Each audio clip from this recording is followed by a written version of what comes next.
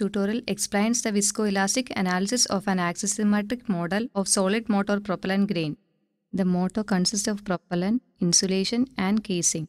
The analysis is carried out for a time period of 366 days and a time step of 1 day. The dimension of solid motor is 300 by 90.18 cm. Viscoelastic material property is considered for propellant. The Young's modulus of propellant is 1594.11 kg force per square centimeter. Poisson's ratio is 0.4924 and the density is 1780 kg per meter cube. A 16-term Prony series is used for the shear relaxation behavior of the propellant. Isotropic material property is considered for insulation and casing. For insulation, the Young's modulus is 100 kg force per square centimeter. Poisson's ratio is 0.5. The coefficient of thermal expansion is 0.00021 per Kelvin and the density is 2000 kg per meter cube. And for casing, the Young's modulus is 1.9 10 to the power of 6 kg force per square centimeter. Poisson's ratio is 0.3. Coefficient of thermal expansion is 0.00011 per Kelvin and the density is 7800 kg per meter cube. For creating the axisymmetric geometry, go to Geometry menu, key point, Create by XYZ. Then set the coordinate values of the points.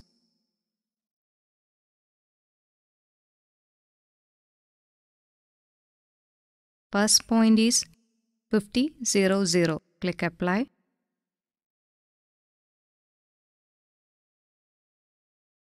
Then provide the next coordinate values.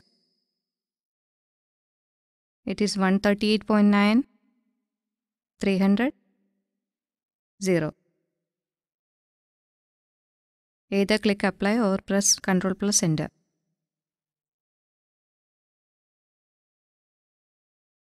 The third point is 138.9, 0, 0.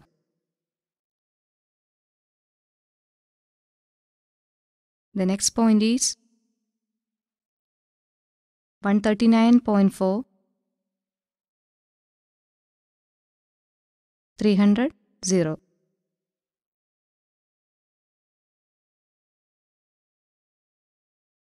The next point is 138.9.4, 0, 0.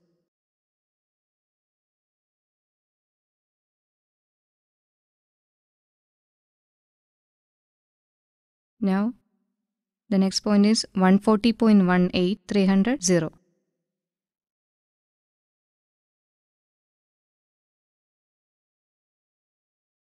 Now click on Label to view all the points.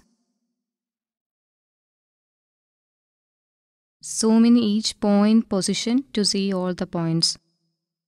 Fit to window, we can clearly see all the 6 points created.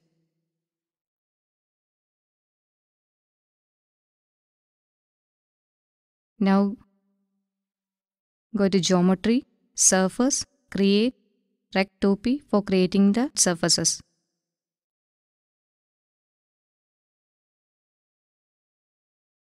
For the first surface, click on Snap to Point button. Then select the coordinate points for the first surface.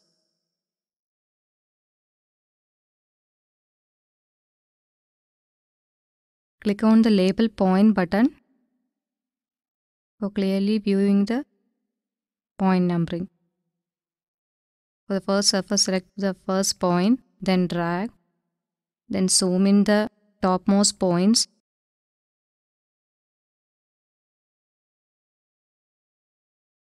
Now select the second point. Now the first surface is created. You can fit to window and see the first surface.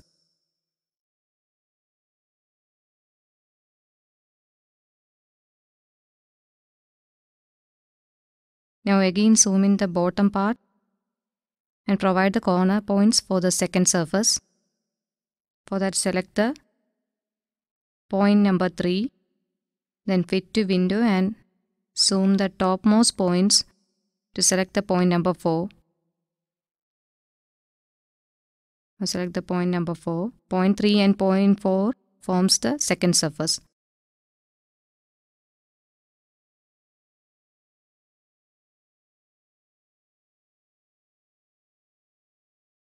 Now again for creating the third surface, zoom the bottom part.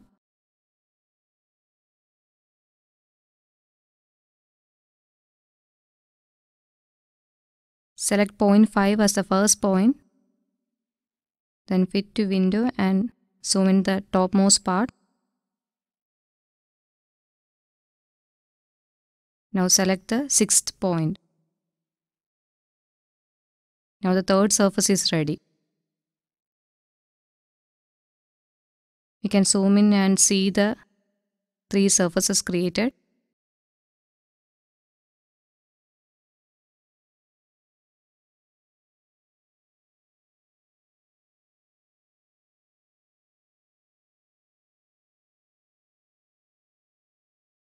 Now we can label and see the 3 surfaces.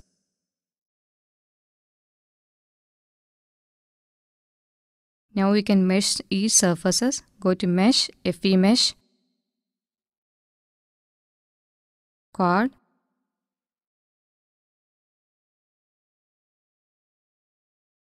that select the surfaces to be meshed. Select the first surface, then select the method to map, then click the divisions and click on each edges to adjust the subdivisions.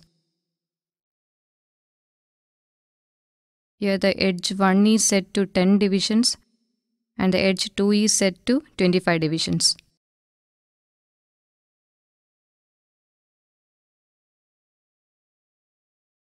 And click Apply. Now the surface 1 is meshed. Now zoom in for viewing the surface 2 and 3. Next select the second surface.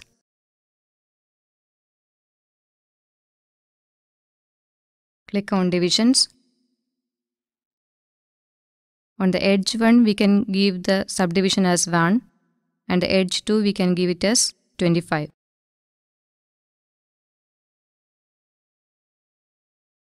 For getting node-to-node connectivity with the surface 1 and 2, we can provide it as 25 for the edge 2. Now select the third surface. Again set the subdivisions as 1 along edge 1.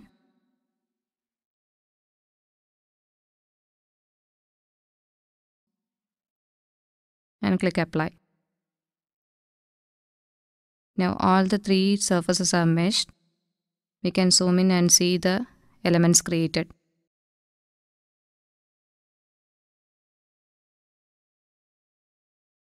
Ensure connectivity for all the nodes along all the surfaces. Now we can go to Mesh Element.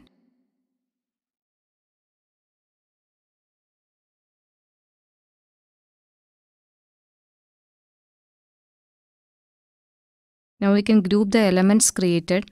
For that go to Mesh Element, Group, Add. Select the element IDs. You can select the elements by part. You can drag the elements and select the elements. Zoom in to see whether only required elements are selected. And now we can name the group. The first group of elements is propellant group and click Apply.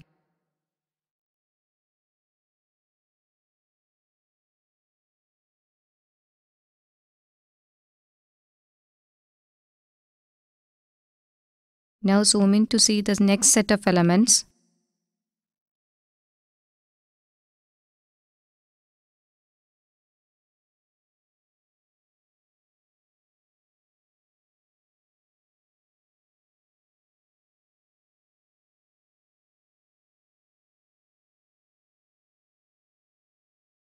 Zoom in to exactly see the elements properly. Again go to Mesh, Element Group, Add. Then select the elements to be grouped. Select the exact elements.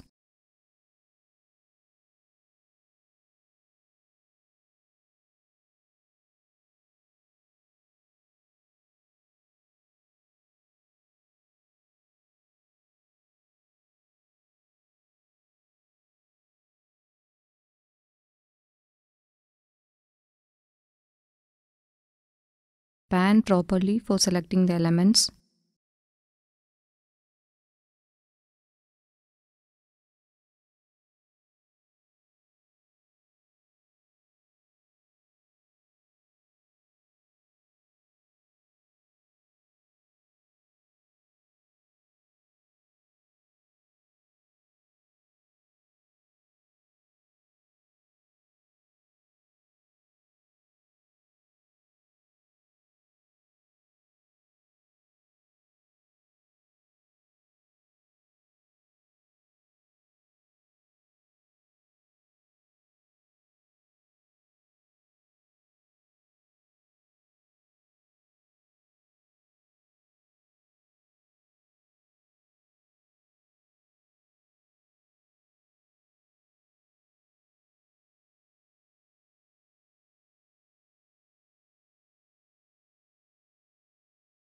Element groups are created for easily applying the material properties.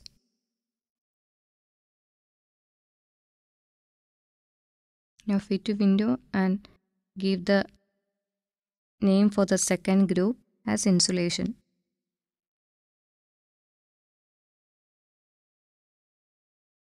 And click apply. Now two groups are created.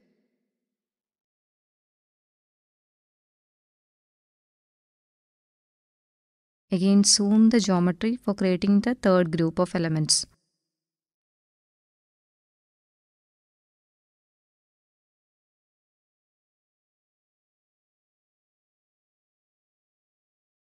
Now select the elements for the third group.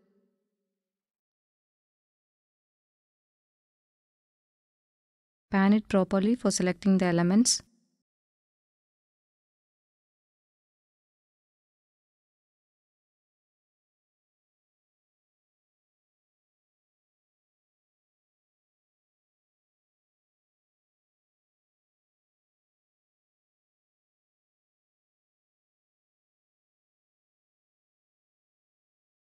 Zoom in and zoom out the model to clearly see the elements to be selected.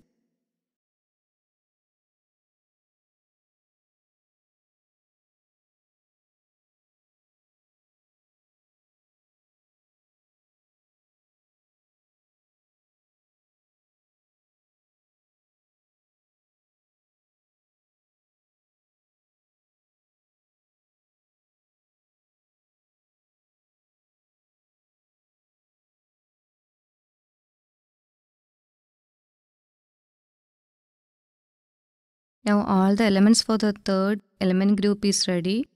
Give the proper naming as casing and click apply. Now three groups of elements are created. You can see it in the edit menu by clicking each set IDs, propellant,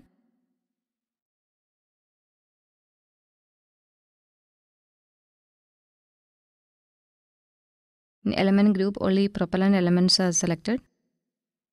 Next the insulation group, and the third one is the casing group.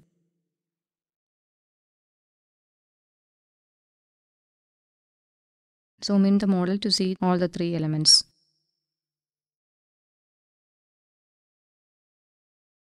Next go to mesh, node, modify merge. To merge the duplicate nodes and click apply. Then erase the surfaces created. Select all the surfaces. Now surface. Now erase the points created first. Now zoom the casing region.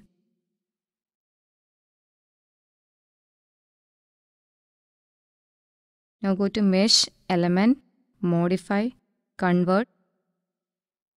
For converting all the chord 4 elements to chord 8 elements. Select all the elements, convert to chord 8, apply. Now we can see that all the chord 4 elements are converted to chord 8.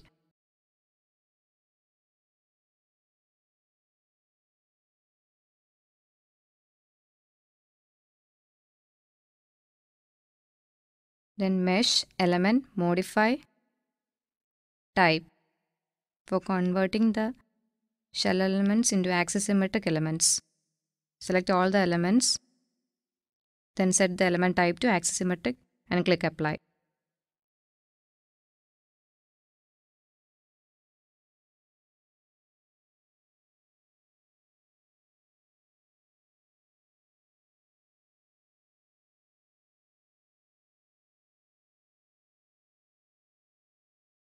From the find menu, select one element and we can see whether the element has been converted to axisymmetric. Now the 8 node axisymmetric elements are created.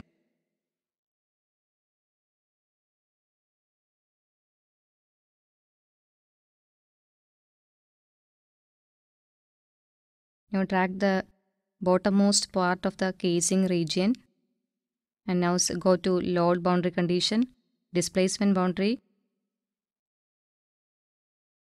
add,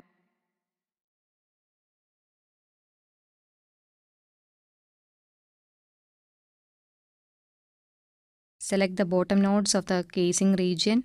For that, zoom in properly for the casing region. The node IDs, select the bottom nodes of the casing.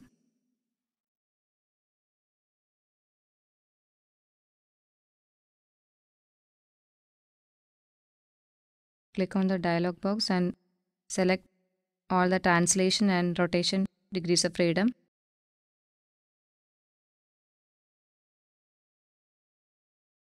And click apply. Now the boundary condition is set. Click fit to window. In the edit menu, we can see that the displacement condition and groups are created. Now go to load boundary condition, give acceleration, add, select all the element IDs.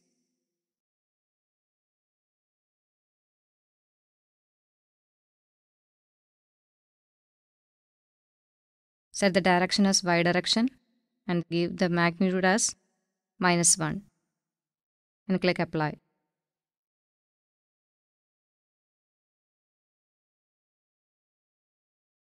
Now zoom in to see the gravity load applied.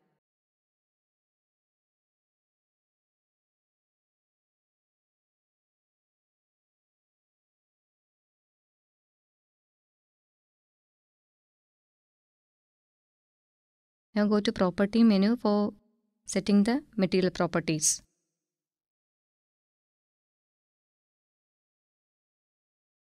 For that property, function real table has to be created.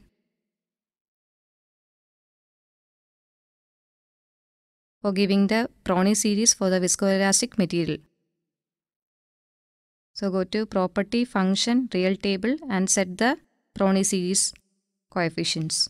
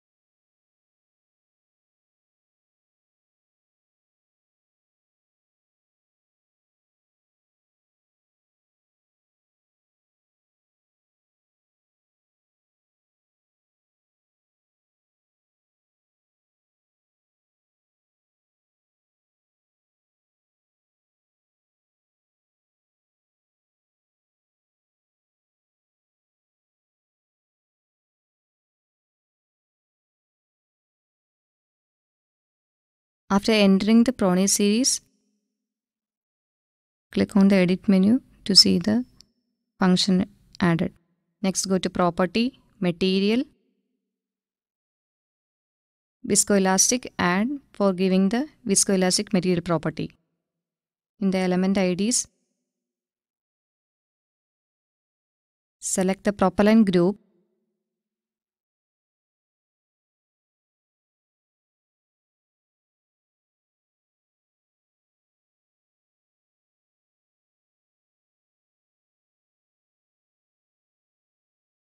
From the group, select the propellant.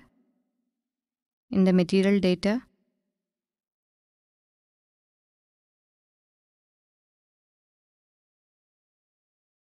modulus of elasticity as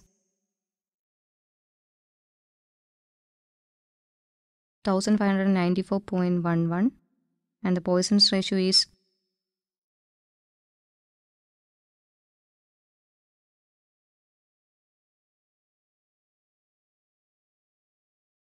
0.4924.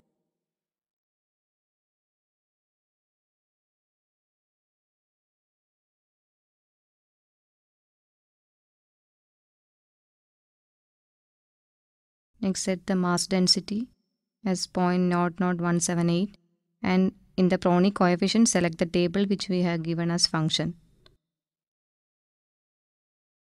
and click OK. Now, viscoelastic material property is set for the propellant elements. Now, again go to property, material, isotropic, add.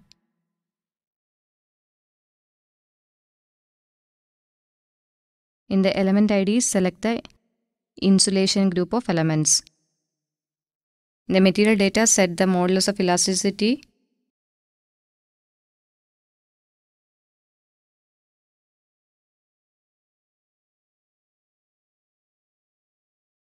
Set the value as 100.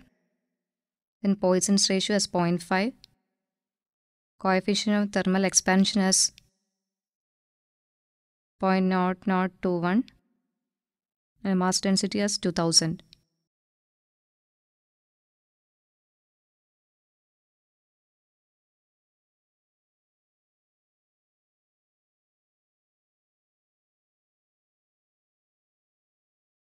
Now click OK. The material properties for the insulation elements are created. Again, go to property, material, isotropic, add and select the casing group of elements. Now set the modulus of elasticity values.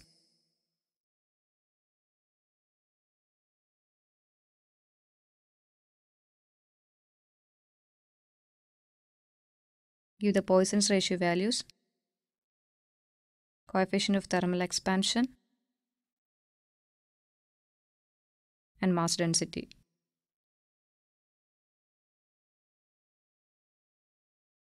And click OK.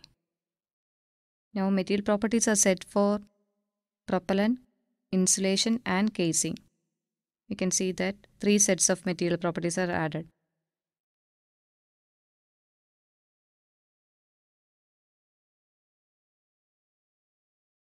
Now switch on the load BC to visualize the boundary condition.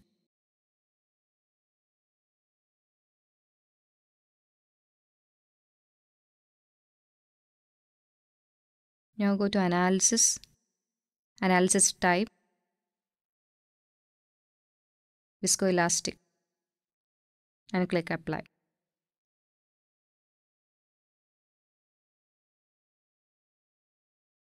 Then again go to analysis, analysis options and set the solver as multifrontal. Now go to analysis, viscoelastic, general, add.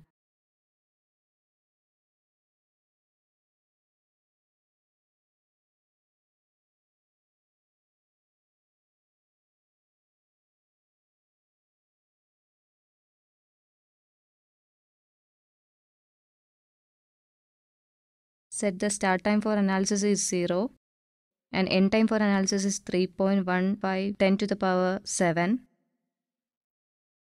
and number of time steps as 366 and the reference temperature is 1 and click apply.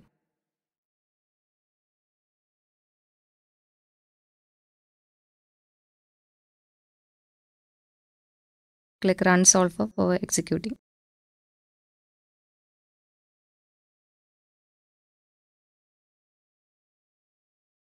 After executing, go to pose, contour, select the item as displacement,